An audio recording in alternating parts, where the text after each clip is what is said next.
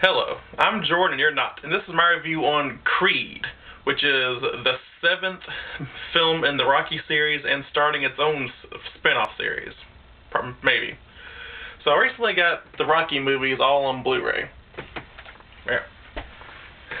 Okay, so this is roughly 9 years after the events of the sixth film, Rocky Balboa.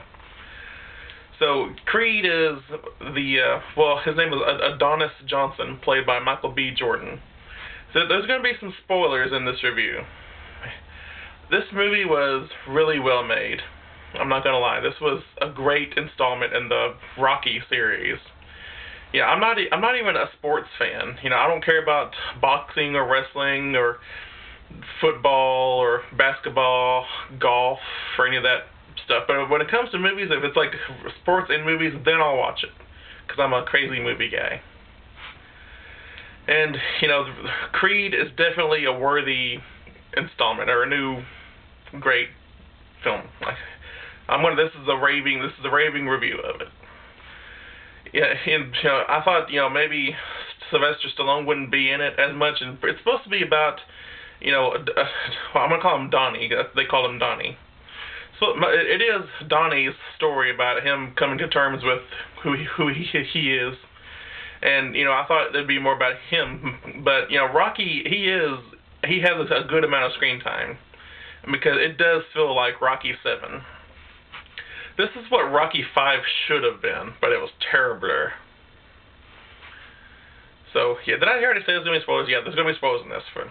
So Rocky's character, he's really kind of depressing in this movie. I cried a couple of times. I'm man enough to admit that I cried. I was blubbering like a bear.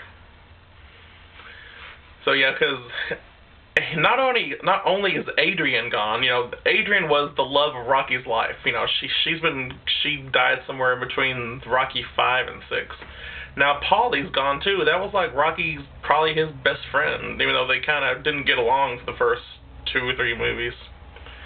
And then he goes and visits their gravestones. He just he talks to them, and that is really depressing, because if you watch all the other Rocky movies, I mean that were Rocky's only friends, his wife, Adrian and Paulie and Apollo Creed. It seemed like this series got really depressing all of a sudden, but in the end, it is kind of uplifting, and it kind of brings it back, to what am I talking about? I don't know.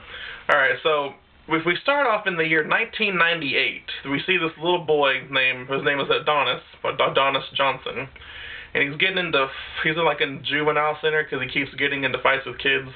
And then we meet, Apollo Creed's wife, Mary Ann, I believe is her name. But she's played by a different actor. She's played by the lady that was in The Cosby Show, who played Mrs. Huxtable. I can't think of her name in real life. I didn't think to look it up. I'm sorry. But yeah, it seems like she's always played by a different actress, though. But, well, I mean that doesn't matter anyway. I mean, it seems like all the kids that played Rocky's son Robert, or Rocky Jr., they were all played by different kids too, and like all the Rusty and Audrey, and Griswold were always played by different kids in the Vacation movie. So whatever. So then we fast forward to present day 2015. And Donnie is getting himself into boxing fights like down in Tijuana, Mexico, just for the sake of fighting, because fighting's in his blood, I guess. He just because Apollo Creed is his dad. But then he realizes that he wants to go on this path of fighting. He wants to have a name for himself. He doesn't want to be listed as Apollo Creed's son. If this was Game of Thrones, it would be, that's Apollo Creed's bastard.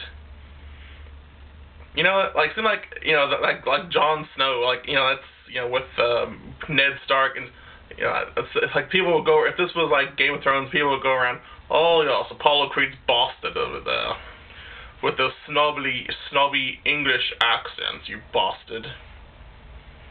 But yeah, he wants to be Adonis Johnson, because he wants to have his own legacy.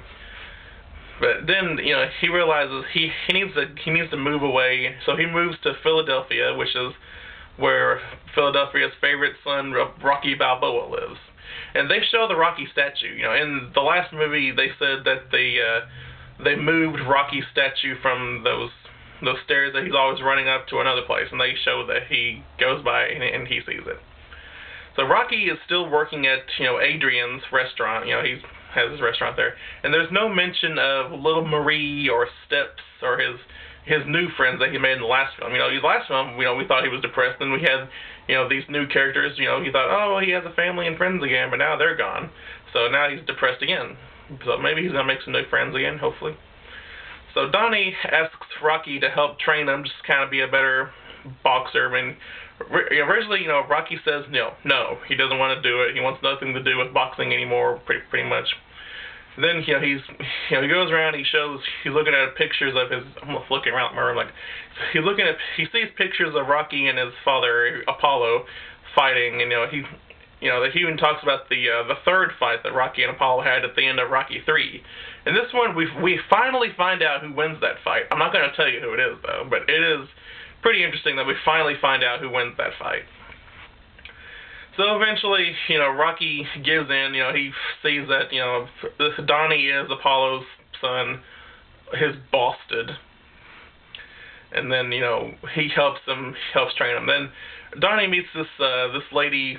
Her name's Bianca. She's a lounge singer at this place. You know, she's pretty, but you know, so they fall in love. You know, because Bianca's the new Adrian for Donnie, I guess. And she's slowly getting hearing loss. Like she has like these hearing aids in her ears because she has her music up really loud and she can't hear. So then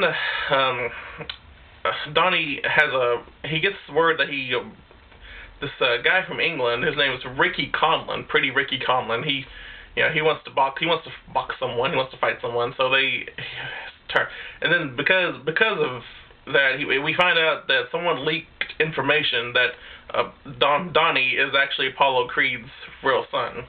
But it wasn't Rocky. Rocky didn't narc on him because Rocky was supposed to keep that secret.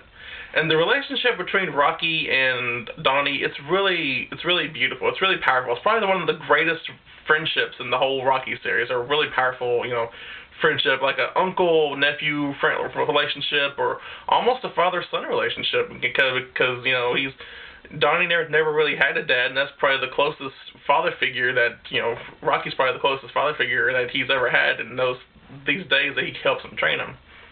And that was beautiful. I loved that. They had a good chemistry together. But then we sadly see that Rocky is slowly getting sick.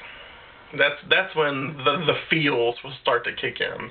That's when you get sad and depressed, and you'll start to cry because Rocky is almost on the verge of death. But then, you know, Donnie finds out, and he says, "Hey, if I'm going to fight, you got to fight." So that was a really, oh my God, it's so beautiful. It's such a nice friendship. I love that. So, you know, his friendship with Donnie and Bianca, they all become like best friends, almost family now. You know, Rocky has this new group of, it gives Rocky a new reason to live, basically, because Rocky didn't want treatment. He kind of wants to die so he can be with Adrian again in the afterlife. So then, you know, it's the big fight between Donnie and Ricky Conlon, Pretty Ricky. And then there's a scene in there, well, like when they get to the final round, that's when they played some of the original Rocky music, and that was awesome. That was like the whole 30 minutes. Okay, I'm not gonna say that, but just know that this was a great movie. Okay, and I give this an A+. And as to whether Rocky lives or dies or not, I'm just gonna say that I cried the last 30 minutes of the movie. That's all I'm gonna tell you. That's all I'm gonna say, is that the last 30 minutes of the movie I was in tears. So this is definitely to me, this is definitely one of the best movies of 2015. Go see it. If you're a Rocky fan, you're going to love it. I promise. And if I do the best movies of 2015, this movie is definitely going to be in there. And hopefully this will start a new series of films, of like Creed 2, Creed 3, Creed 4, Creed 5, Adonis Johnson Creed, which would be like the 6th one. So yeah, go check it out.